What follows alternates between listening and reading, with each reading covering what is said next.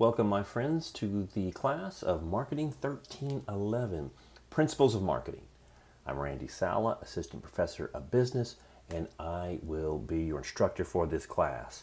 I wanted to make this nice, quick orientation welcome video so you can hopefully get this done before class so we can start actually delving into the subject of marketing on our first day of class. I like to start any course, any semester with these three things, and this is a good way to look at your life, look at your career path, the why, the what, and the how. This motivation, the process, and what products do we produce or deliverables. The why, my friends. Believe that we are surviving in a chaotic world. I don't think there's much argument right about now. Depending on when you're taking this course, it could be a fall, spring, or summer semester. But since the year 2000, just this millennia, it is almost as if we have been in some sort of a sci-fi movie that doesn't seem to get any better, from the 9/11 catastrophes all the way through the pandemics, hurricanes, natural disasters, to the big COVID pandemic, and to all the wars that we're in right now. It's been chaotic, but hey, we're surviving. Michael Crichton had a chaos theory. Michael Crichton was a great author. I'm sure you've probably seen at least the Jurassic World series, the Jurassic Park series. That was Michael Crichton's work. He wrote a lot of stuff. If you have HBO Max, maybe you've seen Westworld, all of his things. Well, he studied a Russian mathematician. Michael Crichton was a medical doctor as well. Very smart man. Things that should be stable: weather patterns, economic patterns, education, healthcare. Again, pre-millennia, in the 1990s, 1980, 1970, things were somewhat, they were in cycles, but they weren't as chaotic now. What has happened? Some sort of an unpredictability occurs when random disruptive variables get into the mix. So that's the world we live in, and that's why I like to teach all of my courses. How can we survive? How can we get just a little bit better in our jobs and what we are doing? This is an interesting fact. We look at chaos, and then chaos certainly leads to extinction. If we were to go back a few 20 years ago to the year 2000, 52% of the Fortune 500 companies, corporations, are now extinct. They do not exist. So that's at least 260 some odd companies that were probably on that Fortune 500 list for their inception. Some of them well over 100 years. We'll think of companies like Kodak, Blockbuster, Sears. Those were ginormous companies. They're done. They're dead. Interesting, my friends. If we do not adapt, we become extinct.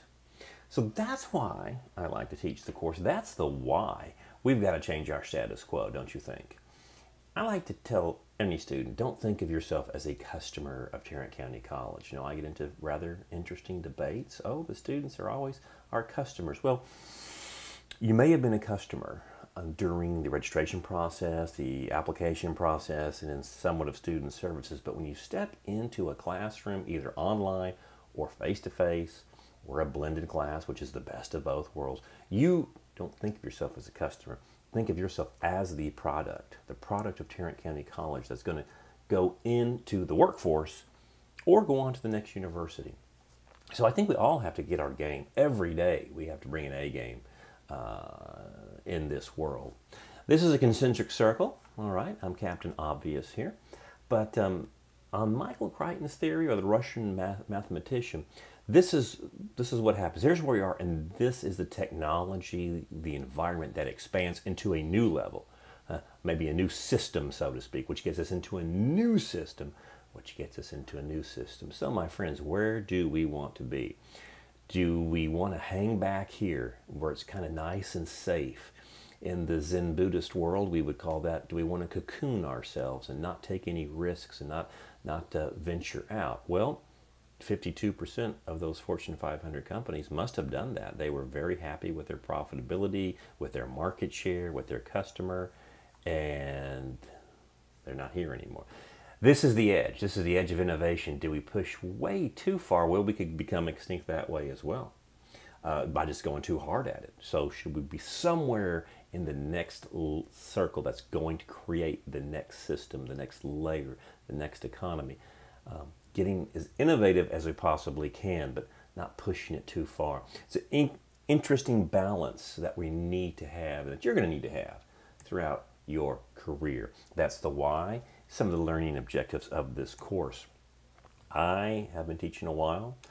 I like to teach this way, with relevancy, with practicality, and simplicity. As Leonardo da Vinci would say, simplicity is the most eloquent design. I think the stuff that we talk about, this is not a government class, okay? It's not a history class where you're going to learn absolutely nothing. You're not going to take anything with you except dates, and you've had that throughout your schooling from junior high, high school, probably even elementary school. We need to have relevancy. If you're running a business, if you're employed right now, I mean, we're all in customer service if somehow, and we can see how pretty bad the retail environment is right now. A lot of businesses, and most of those retails was that top 52% of that Fortune 500 company that's no longer existing. We've got to know who our customers are. So I hope we can give you some relevancy, very practical. The things that we do in here are going to be practical assignments that can hopefully help you building your LinkedIn profile, getting digital badges, understanding how in that first job of yours, where you should start when you're given a project. So yes, I like to teach with these three foundations. So this is a basic level marketing class. We are not in hardcore social media strategies, although we'll talk about social media. It is a basic marketing class. So it's an overview of the marketing world. You may have not have thought of marketing as that's a career that you may want to go into.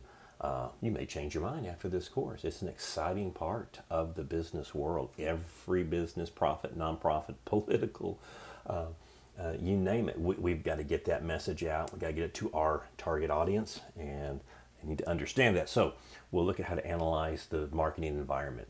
Got to create value. You're going to be employed. How do we do that? Other models. So we'll understand you have that first job. We'll go over in our first unit that situation analysis. Okay, wow, I got a first job. I got a great, not a first job, but the first professional job. Okay, that's now I'm in charge of projects. And whoa, where's my training? Hey, well, tell us where your department is. Well, a quick situation analysis can help that out, where we can understand what's our place, and that is, where do we distribute our product or our service? What is the product or service? What's the price? How do we promote that? And of course, the political system, the competitive system, the economic system, the customer around us, that's the target, our social, all these things that are in motion. It's a great starting place to say, okay, this is where I am, and now how am I going to lead my department, my business, whatever I might be doing? Of course, if you like psychology, my friends, if you like sociology, I think you'll really like the field of marketing. Marketing is the applied psychology and sociology in the business world. Why do people buy? Why must I have a new electronic device, iPhone, Droid, Z Fold, whatever it might be, every single time a new one comes out? There's great psychology behind that, and if we can figure that out a little better, because we want to find out who's going to be the first to buy. That's called an adopter category. Who's the first, who's the last? Hey, the last people to buy are not going to drive our business, but the first few rungs of people. There's an innovator, there's an early adopter, there's mainstream. We can get into that very fast. That's where we become market leaders. Why and when do people purchase? You like psychology and sociology, but maybe you're thinking, I don't know how I have a career with that. Well, then you switch to the marketing side immediately. Identifying the target market. This is a basic marketing class. This is the fundamental rule of marketing. We must have a customer that we are going for. There are 8 billion people in the world. There are 350, 60, 70 million people in the United States. There's 11 million just in Dallas and Fort Worth if you are located in this area and you just open up let's say you open up a food truck, all right? Vegan, Mexican, Spanish, Latino, fused, food truck, and it's all vegan. 11 people, 11 million people your target? Well, if everyone's your customer, then nobody's your customer. We're going to find out the definition of the characteristics of the people that we are trying to purchase our product, our core customers. And if other people come in, fantastic. But we need to have a core. Hey, Walmart, as big as they are, they have a core customer. So does Target. All right, even the big box retailers do, biggest stores ever. Amazon has like 7 different core targets that they look at. So how to segment it? Segmentation. Well, if we think of geometry, and the line in geometry goes infinite. You can't. The only way you can measure it is to do a line segment. Same thing in marketing with these people. We segment the market to find our customers. It's a great part. This is the heart of the course. We have. Well, we'll just throw social media out there everywhere. Hey, that's great too. But we want to make sure our message goes to our target market. So every organization has one. If you don't, then we cease to exist. And many of those 52% of the companies that are now extinct in that Fortune 500 that we just talked about, lost sight of their target customer. Somehow our customers, you, me, we always change. We're an evolving process. What we liked 10 years ago doesn't mean we're going to like it 10 years in the future. So we have to understand that. That is a big part. In fact, that's just a separate unit. That's unit 2 of this class. Oh, I love the target market. Strategy. Now that we know the target market, how do we get it? How do we get to them? So this is the strategy. So we're going to do a strategy profile of a business operation, and I have that for you. How to do a quick marketing canvas. It's like a marketing plan, but it's done more graphically.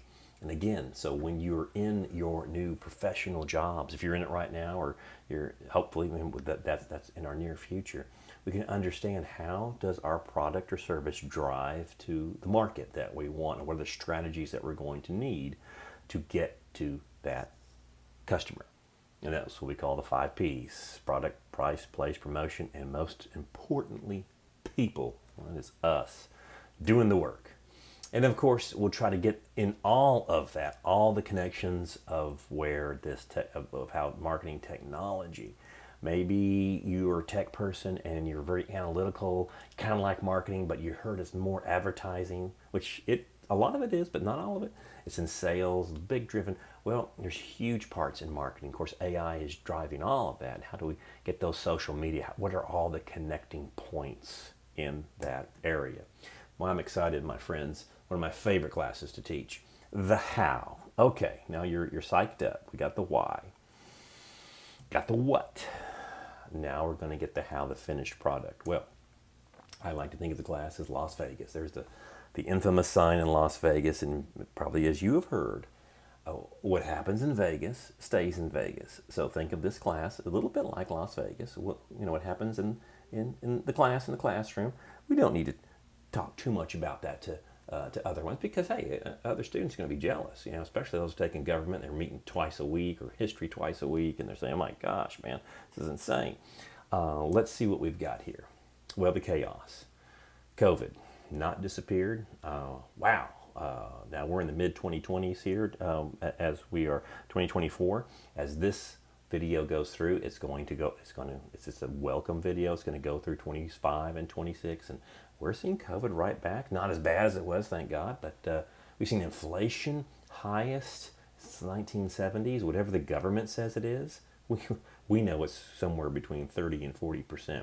Those of us who live on independently from the parents, we've got our own apartment, our house, we do grocery shopping, we put fuel in the car. It's taking everything now. And so we need flexibility. That's why I bring this into it. Flexible schedules, my friend. Well, this is a course that is called a blended course, hybrid. This course is either on a Monday, because I teach on Mondays, and I teach this class on Tuesday evening. So whichever one you are on, let's just say this is the Monday class, that's the only day we come. We don't go Monday, Wednesday, and if you are in a Tuesday class, we don't go Tuesday, Thursday. We just go on the day that it says on your schedule. So check your schedule out again. So that's our lectures every other day. So it's the hybrid, gives you the best of both worlds. You actually get a professor. You don't get somebody online who you never see and you think is teaching your class. You're here in the class with me. And so we can ask questions, we can go there, but you don't need to see me all the time. And the other days are when you complete your project. Now, it will be asynchronous, which means we don't get online all together and start doing a project. We go, hey, I set it up for you, and I go, get this done. We go over it, how to do it, and you submit by the due dates. Nice, nice. Gives you a lot of flexibility. You need to work differently. You've got family. I think you're going to really like the format of this course because it does give you the best of both worlds. We have those online resources and projects to complete. Again, I'm going to try to get you digital badging, which you can put on your LinkedIn profile. That LinkedIn is going to be your resume going forward. So that's going to help out. Yeah, our exams, it'll all be done online, and you'll submit your projects online. I have all the videos and things that you need to get that done. So hybrid, I love it. You love it too. Blended, it's going to give you tremendous flexibility in your life. Here we go. There we go. All right. There's a traditional professor from the 1900s. You're not worthy to be in this class. That's not the way we do it. Not the way we do it. Hey, I keep everything organized. I'm going to show you through our Canvas page. And again, I want you to be able to use this information in life. Yes, there's a traditional college. We're just so bored. Hey, we're going to be in class a small amount of time to get you going, to set you up for everything that you need to. The class on Mondays, an hour and 20 minutes. I am not trying to, again, I'm just going to refer to my government professors who, oh, I've got 3 more minutes. You got to stay in here. Hey, time is money, and we don't want to waste each other's time. Get you in, get you out. So everything else will be done online. Here's the book right in here. So Marketing and Introduction by Gary Armstrong and Philip Kotler. I believe the great Philip Kotler has passed on, but he was one of the, if you've ever taken a management course, I've heard of someone named Peter F. Drucker. That's the Philip Kotler of marketing. He basically has written the text. He's one of the most, academia of marketing. He helped write this book too. The current edition is 15th. And if you want to get an older one, again, it's up to you. It just helps you really understand and do a brief read through of the chapter. I like to just go skim through and look at the important fine parts of that. Again, you're going to be taking different classes. This is the introduction. You may be able to find them online, PDFs. That's all yours.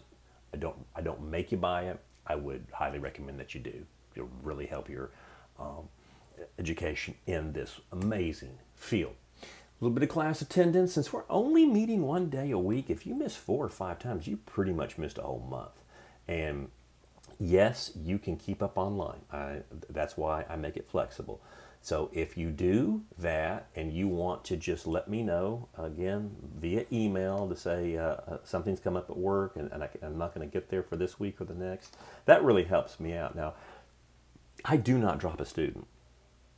Many instructors are just waiting to get you that 5. I'm going to drop you. Hey, I've had students who never log in and never do anything.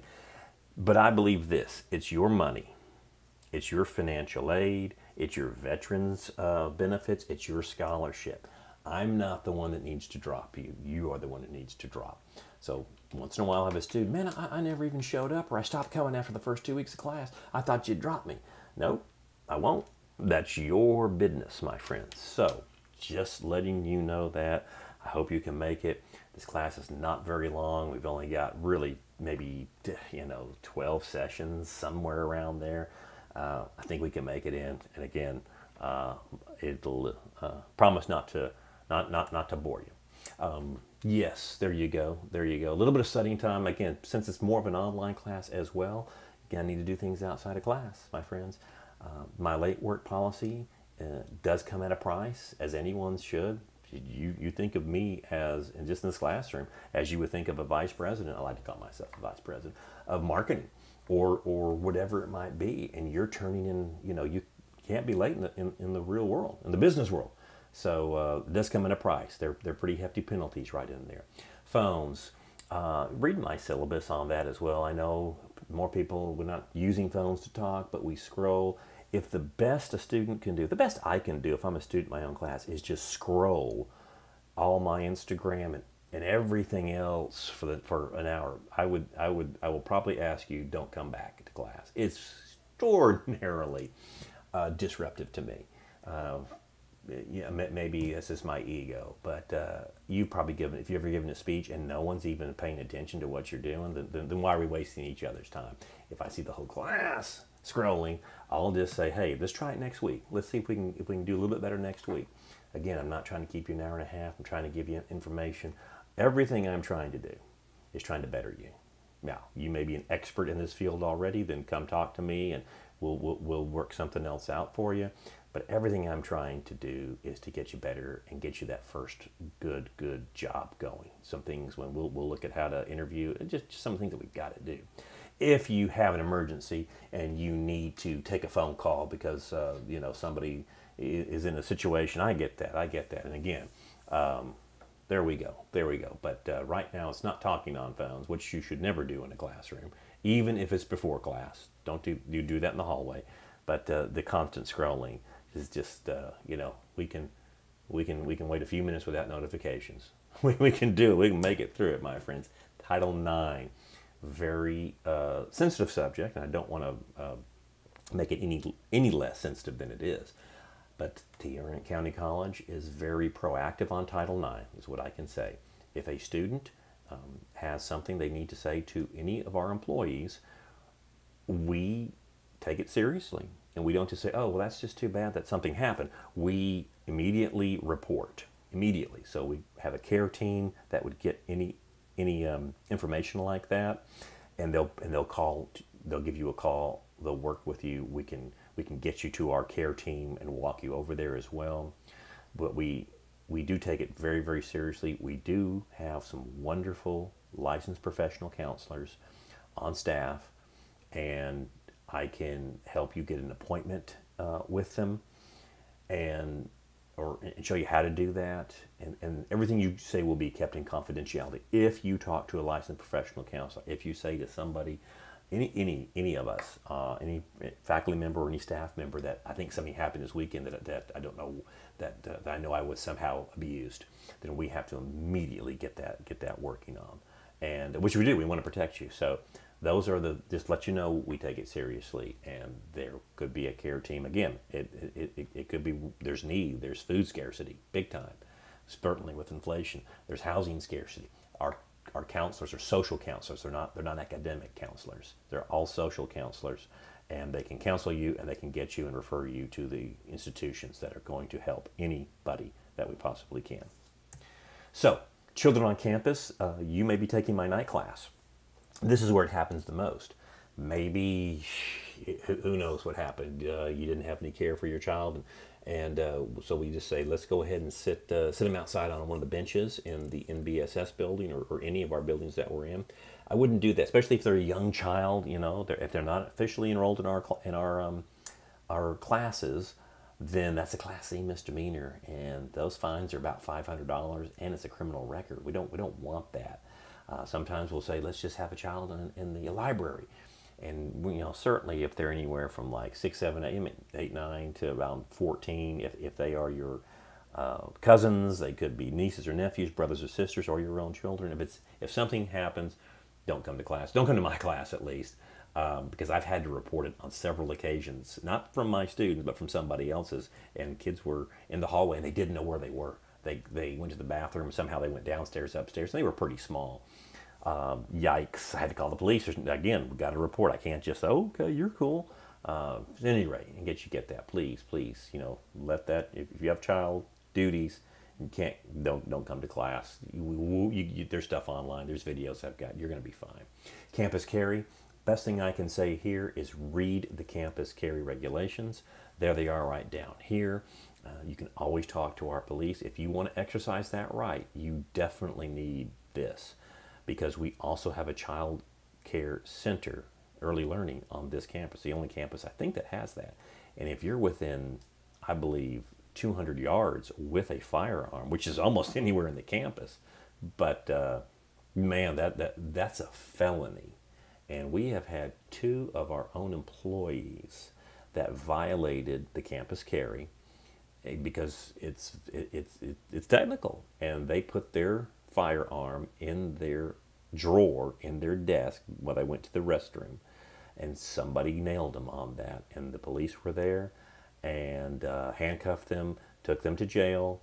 This is serious. That's an armed weapon. And our chancellor at the time gave them pressed full charges, and so that's about $10,000, $15,000 worth of court costs. You'll never own a gun again in Texas, legally at least. And probably all somebody needed to do was tell this person, make sure you know every rule of campus carry.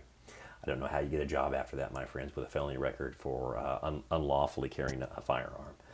Yeah, so please talk to our police, go to our website, and make sure you are not in violation. All right, got that stuff out of the way. Here's the course, my friends. Nice, not overpowering. We do an orientation quiz. I give you 10 points off just immediately for saying, yes, I think I know how to do this course. We do a LinkedIn assignment. We get that profile. We are branding ourselves. So in a marketing class, we should be branding it. I have everything has detailed assignments, and most of these have videos to go into to show you how to do it. We'll then do HP Life. That's Hewlett Packard's way of getting into entrepreneurship. There are 7 badges for a digital marketing badge. So you get 7 certificates and a digital badge that you can put on your resume, you can put on your LinkedIn. Nice, 100 points. 3 tests, there are 3 units, 1, 2, 3, there we go. There's our marketing analysis, which we do towards the end of the semester, 50 points. And at the very end, I don't like to call it a final exam, it's more of a end of course assessment that's done in every marketing class. It's a standardized marketing test. I got the review for it. It's not that hard. And there you are, 600 points. There it is, gold, silver, bronze, nothing less than bronze, my friends. Anything in those lower areas are because a student never came to class and did not do their assignments. It wasn't because the information was too difficult. All right, yes, let's make sure, there we go, everything's online. Get yourself a good flash drive. In fact, I'd get the $50 to $75 SanDisk that's got at least 500 gigs. It is a great flash drive. It's just a giant one that you always have in your computer. So many students over the years, their computers crash. You want to protect all of your digital content throughout your college and your full-time career. So you always have a copy of that. Again, it's your digital content, and that way you be able to jet out wherever you are, even if you're in the workplace. And so when you get your next job, you have an idea, because you backed up all of your projects. Do it, my friends. There's the great group, The Who. I'm looking forward to meeting you in class. Again, the reason we wanted to get this done, and hopefully you're doing it before class. If you didn't, it's okay. Just do it immediately. So this takes me about an hour or more. It takes the whole first class day up. And since we don't have that many class days, let's get this done. You always have a copy of it. And then we can get right into our course. So here is our course organizer. I'll have this for you on the first day. It's also going to be online. Again, this is a fall 2024 course. You may be taking this in spring 2025 or fall 2025 or summer or even 2026. I update them every couple of years. So don't worry about the date, but you always have a course organizer. There's your dates. That's what this is where we're in. This is the unit, marketing environment. Has your quiz, so it has a nice setup to where you know when things are due. And of course, you can always find this on our Canvas page. So here's our Canvas page real quickly here. So there's Canvas, there's our home page, right? There's my picture. Yes, that's photoshopped pretty hard, but hey, you do what you got to do. This is, again, what we've just gone over. Always come to your syllabus so you can have it. So I've got your syllabus right here, and that's what I've been talking through. Have some office hours. Basically, depending on the time of the class, I always try to get to in class beforehand, especially if nobody else is in the class, another class before it. So you can always reach me, you can always email me. We'll find a way. You can always ask me something after class as well. There's our critical skills, our expectations. There we go again. There is the point system, the grade, a little bit of my late work policy right in here. Here, another course organizer. So these are the assignments which link right to them. And again, we have the dates due. So there's two different areas to find that. I'm going to give you one in class. You'll also have the digital file of the course organizer to download, and you have it right here. And generally speaking, you should have a little to-do list. Now, I'm in the instructor mode, but you'll have some sort of a to-do list down here too. Always check this, my friends. Again, if you can't make a class, don't ask me what did I miss, because I've got things right down in here for you. There's our orientation quiz. You'll get that done by the due date. And then there's our first marketing. So I have them all sectioned out in units for you. And you'll see, get right back up there. These are your resources. There's the assignments right in there. So here we go. Nothing too difficult about this class going through it. I'll always have PowerPoints for you, so you can download your PowerPoint right there. It gives you pretty much the entire PowerPoint for the unit. You can print that out, or you can have it for you. So when we talk in class, you can listen, understand. You've always got the PowerPoint to go back to. Also, I have some notes. I have some screen videos right in here. So there, if you ever miss a class, just say, instead of asking me, oh, did I miss anything important? I love that one. No, man, we didn't do anything. Of course you missed something important. It was amazing. There they are right there. SWOT analysis, situational value. So I usually have some video, screen recordings of videos. Not me, it's just a screen recording like I'm doing right now. So you can at least catch up. And sometimes they're actually a little bit more in depth than we go over in class. So you have another way to get that. And then we have some notes right in here too that you can download, and they give you some very detailed notes. So lots of great stuff for you in here. Like I say, it's all you, as much as you want to use. Students who do the best always download these items and make a file folder of Marketing 1311 or whatever course they're taking of me. I also teach business and personal finance and have all their things. So there's lesson 1, 2, 3. We are looking good, my friends. All right, I think that takes us to where we want to be. Okay, so I'm looking forward to the semester. I'm looking forward to leading you through this overview of the amazing marketing world, and who knows, maybe you become a marketing major, and that'd be great. So my friends, let's make it a great semester.